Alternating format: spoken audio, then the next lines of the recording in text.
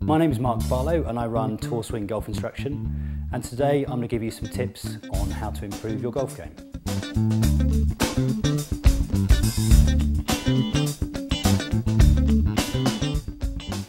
Today I'm going to tell you about how to putt in golf to make sure that more of your shots fall into the hole when you make a stroke.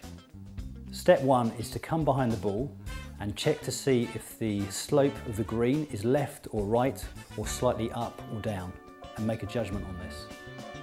Step two is to make a little practice stroke next to the ball to get a judgment of how hard you need to hit the putt.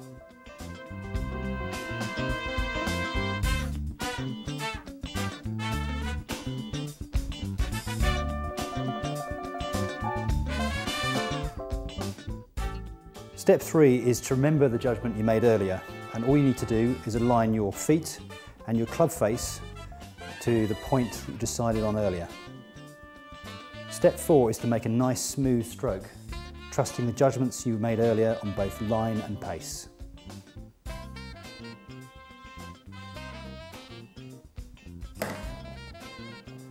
And step five is to retrieve the ball from the hole. And that's how to putt in golf.